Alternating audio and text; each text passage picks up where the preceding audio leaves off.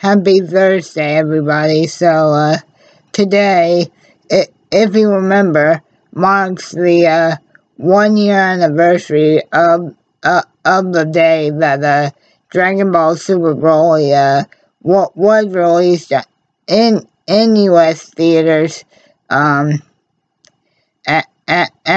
truly, guys, if I think about how excited I was a year ago today, I still have goosebumps every single time I think about the level of anticipation, excitement, and just overall the almost sort of endless joy that I got from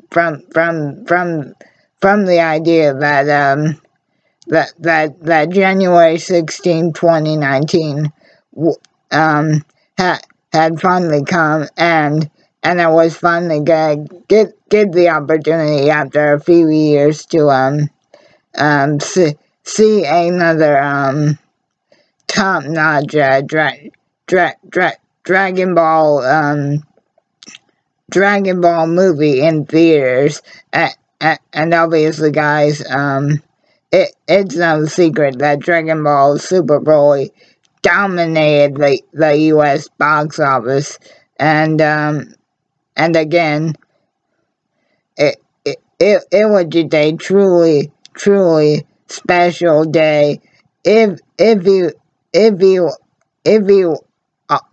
were and still are a Dragon Ball fan, then I'm sure all of us remember where we were 1 year ago today when Dragon Ball Super Broly was released.